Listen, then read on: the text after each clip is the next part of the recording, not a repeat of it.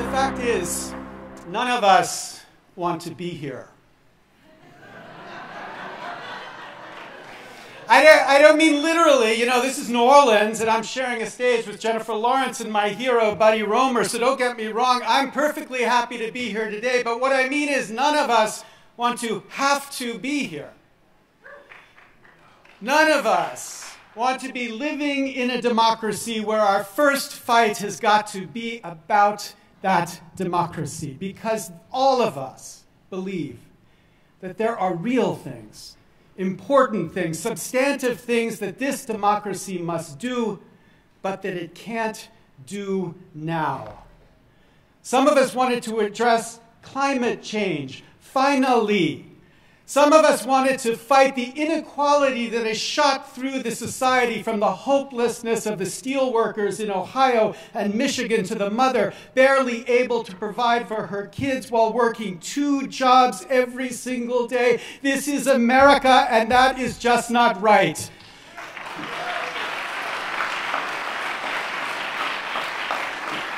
Some of us wanted to kickstart an economy stuck in stall where middle-class wages just hover, they don't rise, while productivity and corporate profits rise, rise, and rise. For 2 generations, 50% of Americans have seen no growth in their income. Last year, 1% of Americans captured 82% of the wealth that this economy created. That's not right. Now, whatever the issue, what we know, what we who are here know, is that we won't address any of these issues sensibly until we fix this democracy first. This we all know. What we don't know is how we do that. I don't mean what changes we need to make. We're pretty good about that. We know those answers. I mean, how do we get America to take up the fight to take back our democracy? That begins by speaking an obvious truth. They don't represent us. When congressmen spend 30 to 70% of their time sucking up to no more than 100,000 rich people, they don't represent us, they represent them. When safe seat gerrymandering makes congressmen care only about the fringes from their own party because only an even more extreme Democrat or even more extreme Republican could ever possibly challenge them, they don't represent us, they represent them. When the president gets elected with a system that concentrates campaigns in a dozen battleground states, states that represent just 35% of America, but an older and whiter America than America as a whole, we know that president can't represent us. We know that he and Jesus, it's the 21st century, and it has only ever been a he. He represents them.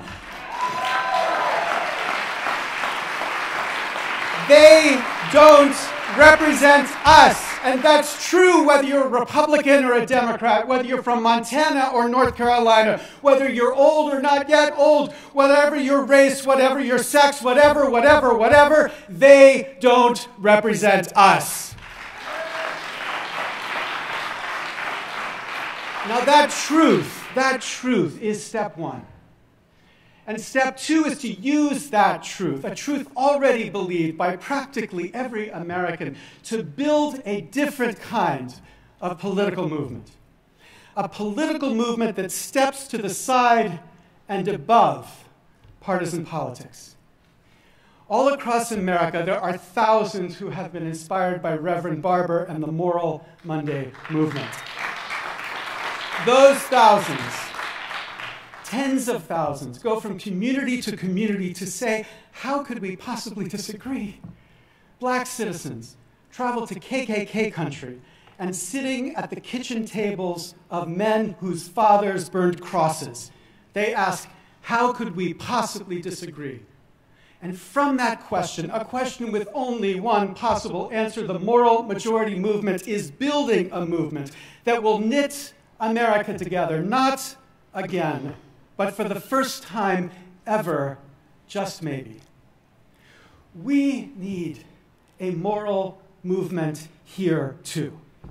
We need a movement that doesn't just hang around in DC, but like Granny D, gets citizens to walk with citizens, and to see on this issue we are not divided, we are united. And then step 3. We must turn those citizens to our leaders, to the people we elect to represent us, and tell them, if you want our vote, you must commit to fixing this democracy first. Because at some point, my friends, we have to draw a line of integrity across the ground that stands before us and ask, on which side do you stand?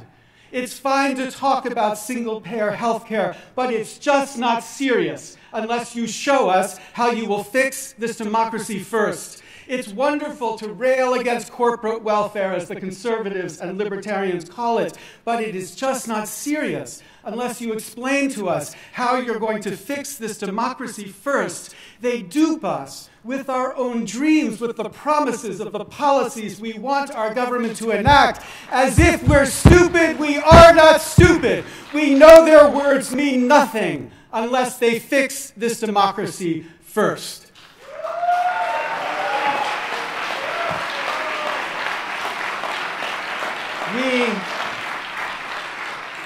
We have been patient for way too long. We have been way too polite for way too long. We must feel our entitlement. We are citizens, and this is a democracy, and use that power, a moral power, to make this change happen now. Because we can't afford to be hanging around in conferences like this. We can't afford a democracy that still needs to fix itself. There is too much to be done. There is too much that a moral America, the only great America that I can imagine, a moral America must do. So my friends, let us, like Reverend Barber, bring America to its feet. Let us, like Granny D, get America to walk, and in those walks, as Dr. King asked us, let us dream again. Dream of the greatness a democracy in America could give, if only we could finally sing in unison to everyone who asks us for our vote. I will stand with you if you will say to me, I will fix this democracy first. Now. Thank you very much.